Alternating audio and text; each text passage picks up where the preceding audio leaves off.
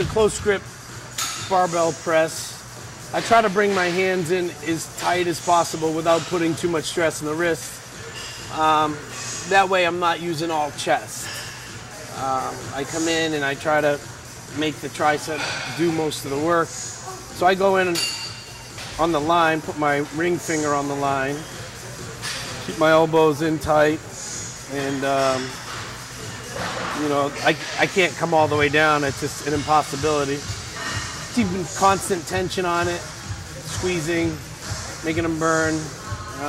And you can go quite heavy with those. That's why it's a staple in my tricep workouts pretty much since I started working out. As you saw, I went up to 3 plates, did a little drop set.